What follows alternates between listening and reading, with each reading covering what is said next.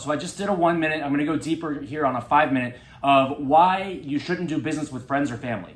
So the thing is this. I'm all for friends or family, right? And these are people you love, people you care about, people that care about you, except that business is about profit and business is about making money.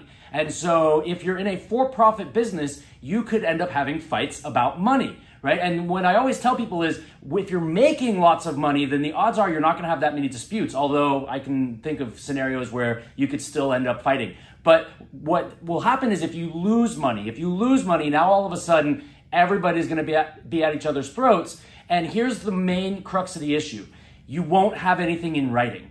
So if I go into business with a partner who is an arm's length person that's not my friend, I mean, we should always be friendly, but they're not my family, they're not a cousin or a sibling or a parent, and we do business together, I'm going to want to have a contract. And I'm going to want the contract to basically, I always say, you need to define your roles, your responsibilities, how you count your money when things are good, and how you deal with problems when things are bad. And those are all the things that we should put into, let's say it's an LLC, the operating agreement between the owners. Or if it's just a more informal joint venture, I still want to have a written joint venture agreement. Or if it's a corporation, I want to have a shareholders agreement. So in this law firm, I have partners, and my partners and I have a contract. And the contract talks about exactly what I just said. How you divvy up the roles and responsibilities, how you count your money when times are good, and how you deal with problems when times are bad. And I can say, knock on wood, that we've never had to look at any of the dispute resolution clauses, because up till now, and we're going on 7 years, we've never had a fight that ever made me think I needed to go back and look at the contract. But that's kind of the moral of the story, is when you're in that fight, that's when you want to go talk to a lawyer. And the lawyer's going to, first question is, do you have a contract? And the answer should hopefully be, yeah, of course, here, I have it right here. Do you want to take a look at it? And the lawyer, if they're smart, they're going to start in the back, because in the back is where we put all the dispute resolution language, such as what state, what county, what jurisdiction, what law, and important things like, do we have to arbitrate? Do we have to mediate? Does the prevailing party, are they entitled to attorney's fees? And these can drastically change the analysis of how you proceed and what your options are.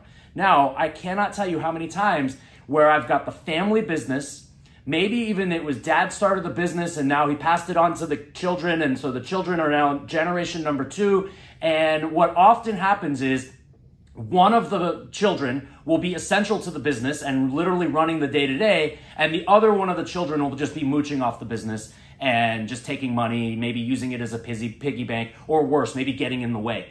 And so you're going to end up having strife between these kids. Well, if it's a very informal family business, and a lot of times these people come from the old country where they don't even do contracts like the way we do in America. And so maybe dad never even thought about it, and he didn't think, hey, I need to have a contract with my kids.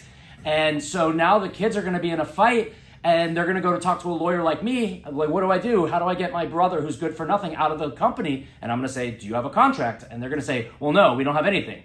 And that seriously limits our options. One of the biggest limitations is it's going to be very hard to get attorney's fees. So if your brother is stealing from the business, and actually, let me tell you a quick anecdote. So I talked to this lady, and she says, I've got a big problem with my sister. I'm like, okay, well, what's going on? She goes, well, my sister is stealing from the business, and even worse, I think I found out that she set up a competing LLC, and she's been diverting clients to that other LLC, so I'm losing clients. And she's disparaging me and talking bad about me to the other clients, which, by the way, are all reasons why we could sue our business partner, right? And so I asked, well, do you have a contract? Well, no, we don't have anything in writing. I'm like, okay, well, is she a partner in your business? Well, I called her a partner, but actually there's nothing in writing. So there's nothing in writing that says she has an equity interest in my business. I just called her my partner. I'm like, okay, well, was she an employee? Well, she was an employee, and I also called her my employee, but we don't have anything in writing. I'm like, okay, well, how did you pay her? Well, I paid her as a 1099. So 1099 is independent contractor, and employee is W-2. So I'm like, okay, so your partner, employee, contractor, sister with nothing in writing is stealing from your business. And go back to the beginning. When they started and you're doing business with your family member, you never think to yourself, well, I need to have a contract. I need to have something in writing. But the point is when you find out you're fighting about money and you're losing money and you're fighting with this partner of yours, now it's, yeah, they're your sister, but they're also your partner and they're hurting your business.